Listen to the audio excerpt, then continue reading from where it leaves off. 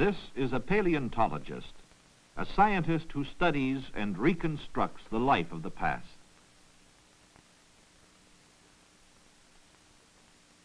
Paleontologists tell us that living things have changed greatly since life first appeared on Earth.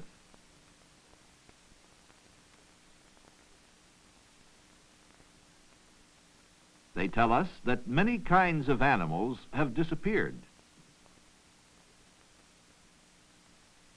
But they also say that many new kinds or species have come into being.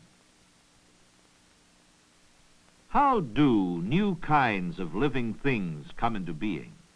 How do new species originate? About 100 years ago, Charles Darwin, a young English scientist, tried to answer these questions.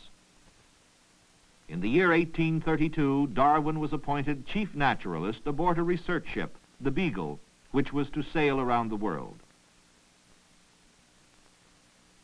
One purpose of this voyage, to collect plants and animals in many different places.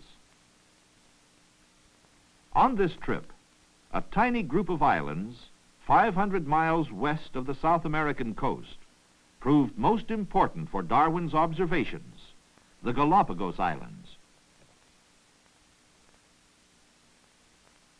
Volcanic in origin, these islands have never been connected with the mainland. Nevertheless, despite their isolation, they teem with life. On the Galapagos, Darwin observed many familiar animals.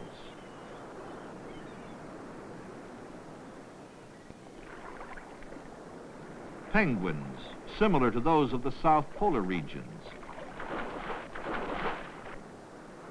Swarms of crabs of many different kinds.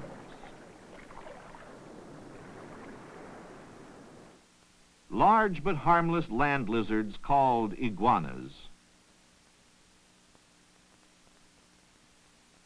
And small seed-eating birds called finches.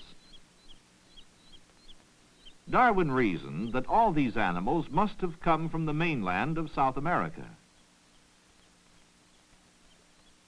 But here on the Galapagos, he saw other animals found nowhere else in the world. Gigantic tortoises that weighed over 500 pounds. Iguanas that swam in the ocean. And long-beaked finches that ate insects instead of seeds. How did these new kinds of animals originate? Since they are found nowhere else, they must have come into being here on the Galapagos.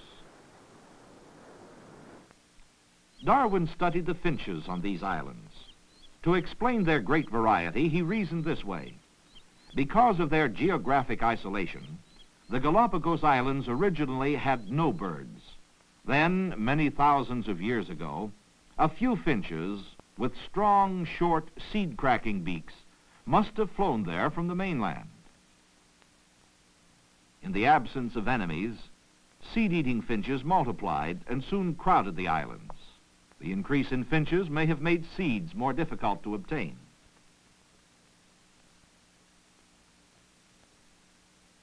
But as new finches were born, slight differences or variations occurred among them. Perhaps one was born with a longer, sharper beak. This turned out to be a useful variation. A long beak would enable it to pick up insects of all kinds. Insects were plentiful on the islands, so this new finch lived to pass on its longer, sharper beak to some of its offspring, and they in turn to theirs.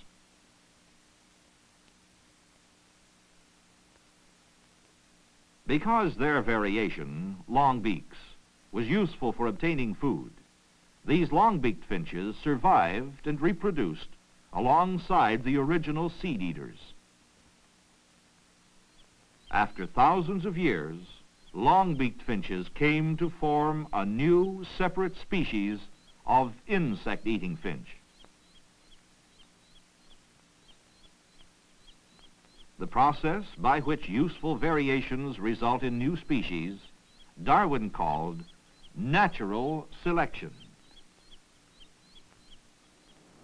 On these same islands, we can see variation and natural selection at work by observing another group of animals, the iguanas. These land iguanas, like those on the mainland, are sturdy animals with long, round tails.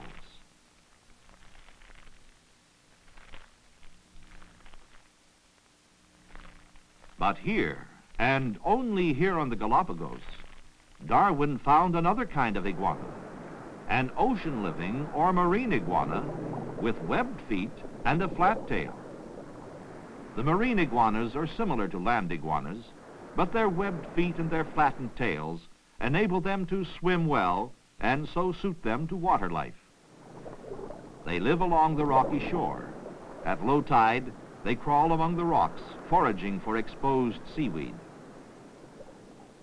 How did these new marine iguanas come into being? Did they evolve from the land iguanas? Darwin reasoned in this way. The original Galapagos iguanas were land iguanas. Lacking natural enemies, they had multiplied rapidly. Increased population may have made food scarce. But not all the iguanas were exactly alike. As new ones were born, variations occurred among them. Perhaps some were born with flattened tails or slightly webbed feet. This was a useful variation because flat tails and webbed feet enabled these iguanas to swim in the ocean, and their new surroundings offered them a new source of food. They survived and multiplied to pass on their useful variation to their descendants.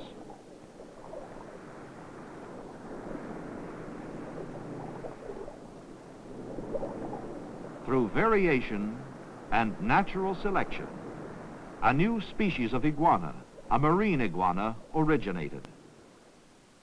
For almost 30 years, Darwin gathered evidence to support his theory. Then in 1859, he published a book called The Origin of Species, presenting his ideas on the way in which different kinds of living things come into being. He said there is a struggle for existence because many more individuals are born than can possibly survive.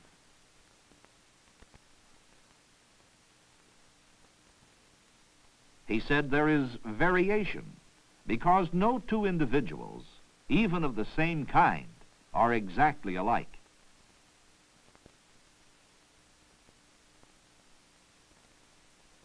He said there will be natural selection as individuals pass on their useful variations to their offspring.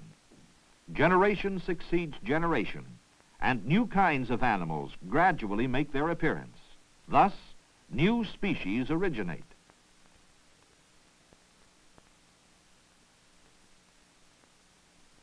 In this way, said Darwin, the vast variety of living things have all originated. Through variation and natural selection, one kind evolves from another. All are different, yet all are related. Almost a century and a half hath passed since Darwin's voyage to the Galapagos. By studying many kinds of living things, we have learned much about the origin of species. But few animals have had more effect on scientific thinking than Darwin's finches.